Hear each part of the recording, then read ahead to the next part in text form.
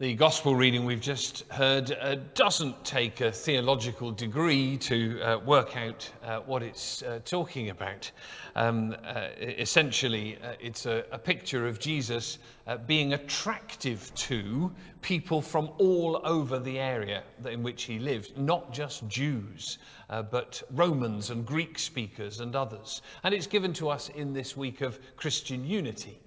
To encourage us all to see that whatever our differences, Jesus can be and should be and must be and is the focus of all our worship. But I'm going to be thinking a little more about that theme on Sunday.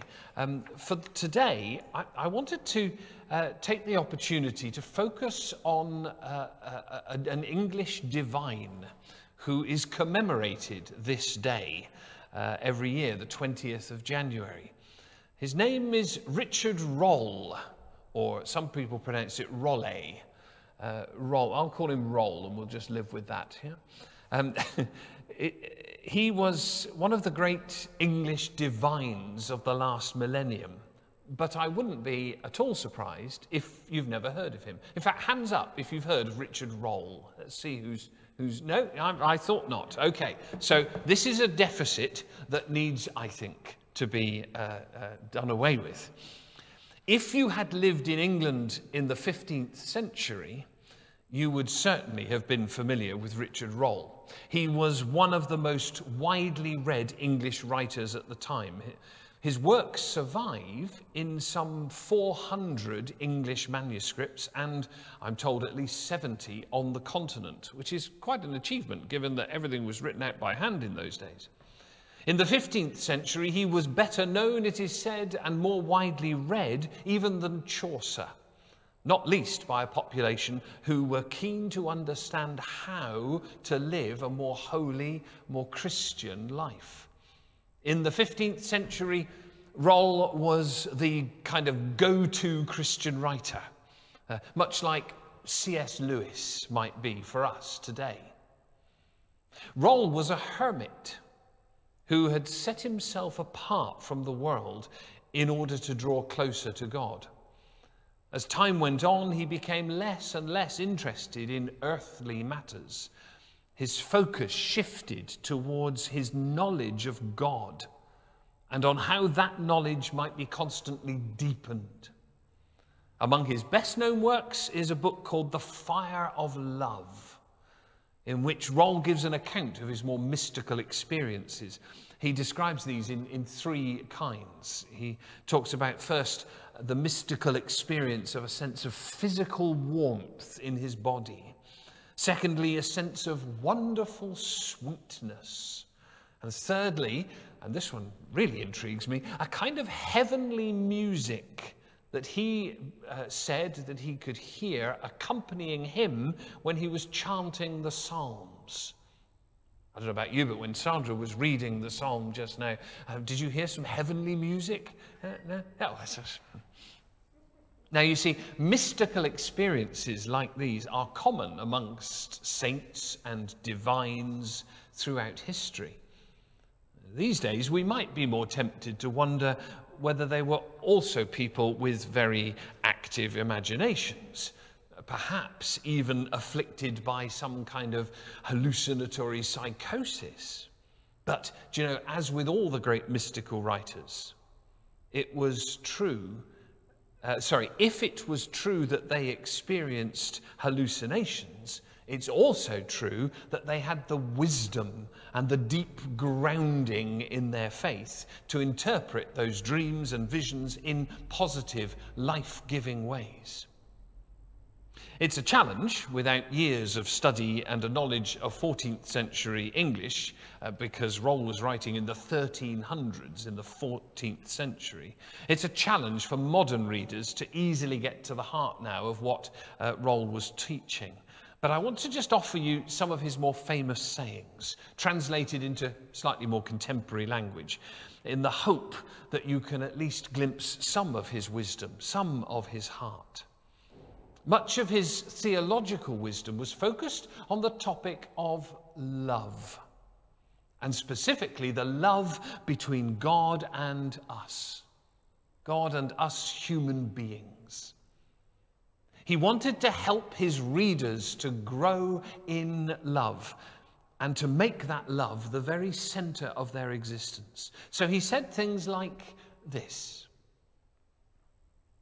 your love is singular, that is special, unique, when all your delight is in Jesus Christ, and when you can find no joy or comfort in any other thing. It's lovely, isn't it? Rolle's encouraging us to make Jesus the object and the focus of our love, such that nothing else on earth can give us the same joy or comfort. I think we probably know what he means, don't we? I mean, all of us, I dare say, have focused on love for another person, to then find that they're inevitably going to let us down in some way or another because they're human, just like us. Or we've imagined that we can find joy or comfort in acquiring some new possession or a new job or an honor or a gift. But over time, the joy and the comfort of such things fades.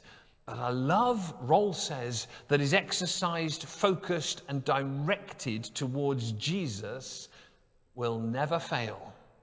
It will always be singular, to use Rolle's word, unique, special, delightful.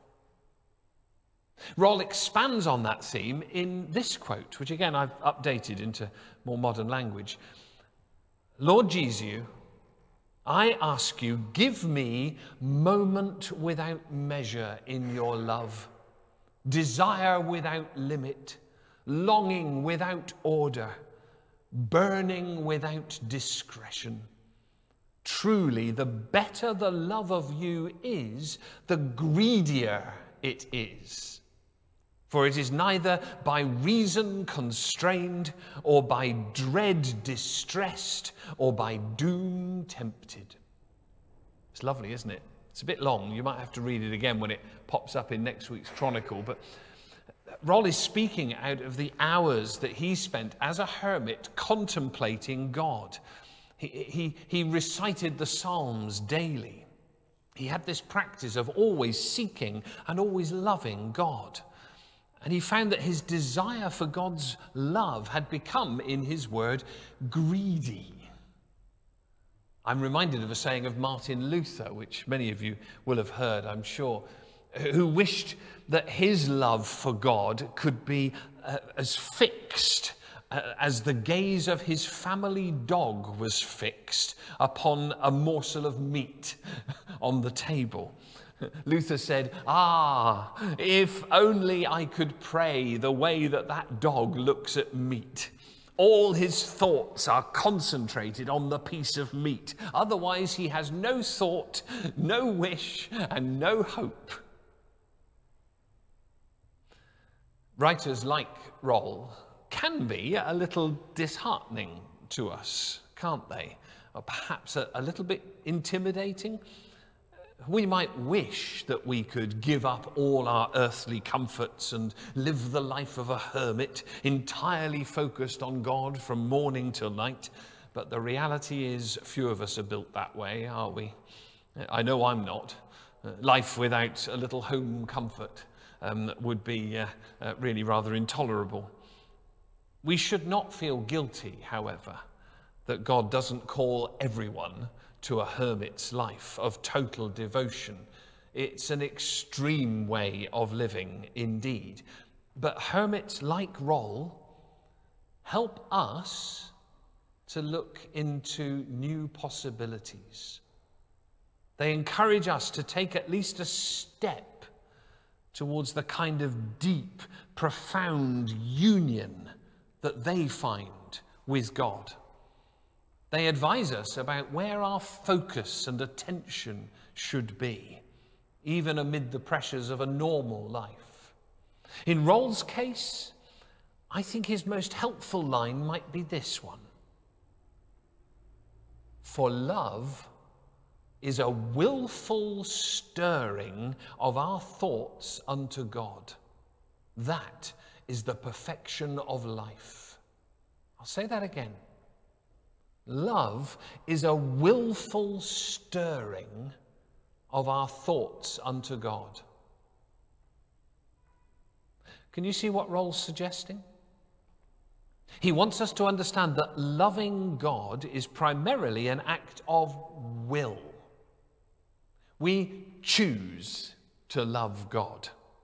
Love's not an emotion or even a mystical feeling. Although both may be experienced along the path of love, it is primarily a decision, a willful stirring, in Rolle's words. An act of saying, this I will do. I will love God. A daily decision to put one foot in front of the other towards the final destination of being caught up in the love and the embrace of God.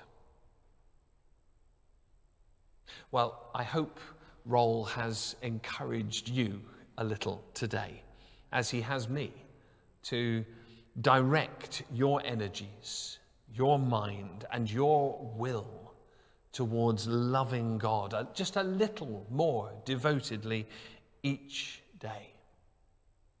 Amen.